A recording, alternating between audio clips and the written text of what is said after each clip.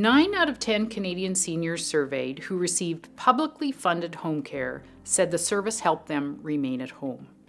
93% of those who received publicly funded home care said that they were satisfied with the service.